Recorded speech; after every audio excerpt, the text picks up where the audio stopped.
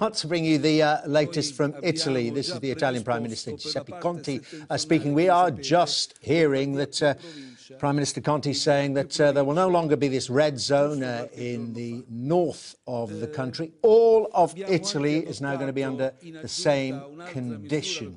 All of Italy now, in effect, quarantined.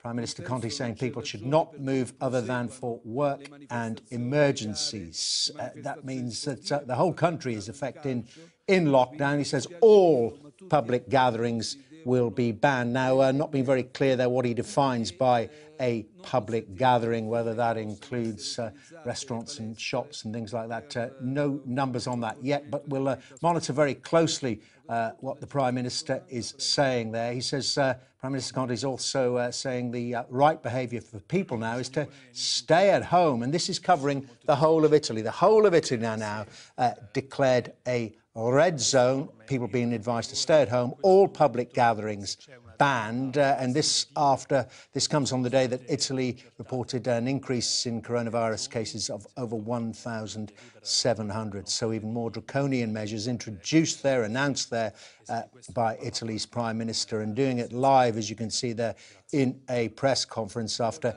yesterday's extension of the quarantine zone in the north leaked early, and many people are thought to have been able to get out of those quarantine zones. Well, if they stayed in Italy, they're not out of them now. The whole of the country declared a red zone. More on that as we hear from Italy's Prime Minister.